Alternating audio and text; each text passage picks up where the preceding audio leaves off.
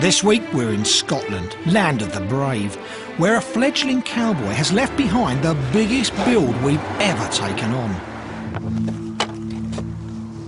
That's it over there, isn't it? Yeah. Isn't that a blot on a beautiful landscape, all that scaffolding?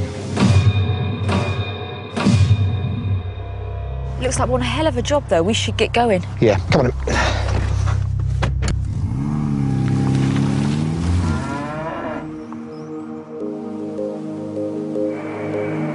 On the outskirts of Glasgow sits the sleepy hillside village.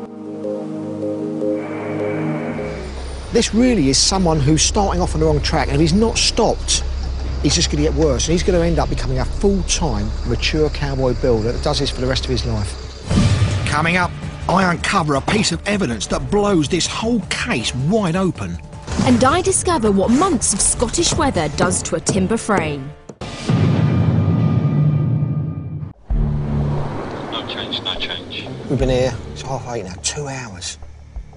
My legs are like icicles. Get out of bed.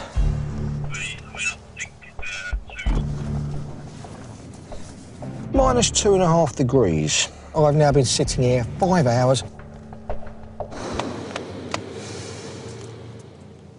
Passenger side Bravo 1's opening the door. I get the word from my surveillance team. Right, he's on the move. The next roundabout, the first. I've spotted his van, and my team tell me he's inside the builder's merchants.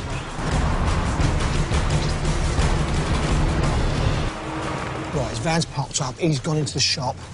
Guys, let's get out now. Get him when he comes out. We had a date, you stood me up. Listen, don't be in a hurry to go away, mate. We've got a lot of things we've got to talk about here, isn't there? Well, listen, what happened to our date? Nice to meet you.